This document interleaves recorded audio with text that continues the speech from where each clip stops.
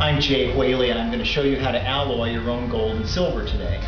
There are two types of gold alloys that you need to be concerned about. One is a casting alloy and one is a rolling alloy. I only use the rolling alloys because they're soft and allow you to roll sheet and wire.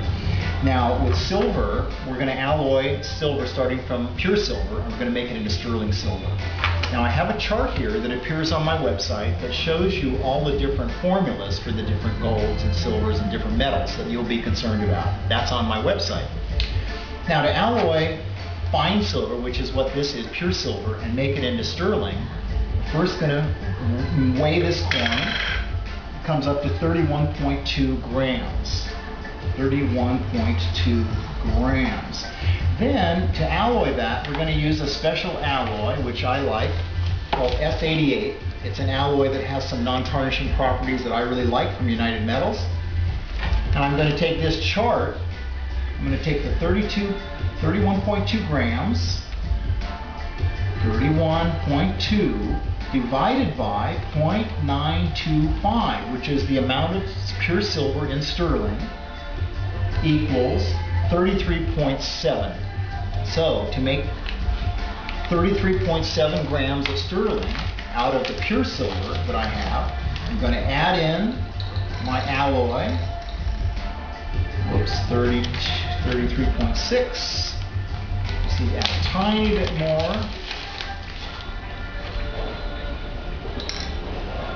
There we go, 33.7 grams. So now I have exactly the amount I need to make sterling silver. And if that's melted in a crucible with a torch, we get sterling silver. With gold, I have some pure gold here, 24 karat gold, and we're going to alloy that. Let's say we're going to alloy that into 18 karat yellow. I have some yellow alloy here. I'll take my pure gold, make sure that the scale is set at 0. I'll add my pure gold in. It says it's 6.1 grams, 6.1. If I'm going to make 18 karat gold, all 18 karat gold is by definition 75% pure gold.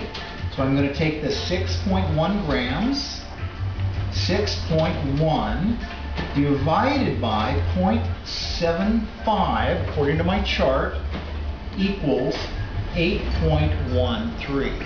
So what I'll do is then I'll add my 18 karat gold yellow alloy. I could have just as easily added a rose alloy or a green alloy or any number of other colors. But in this case, I'm going to make 18 karat yellow. So I add my alloy. Do this carefully.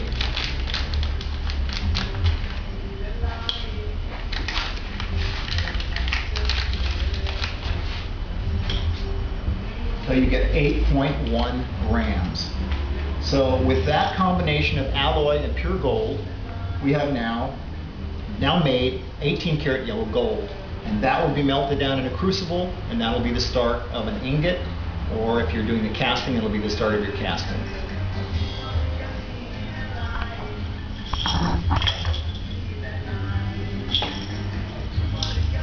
That's it, done, I'm done.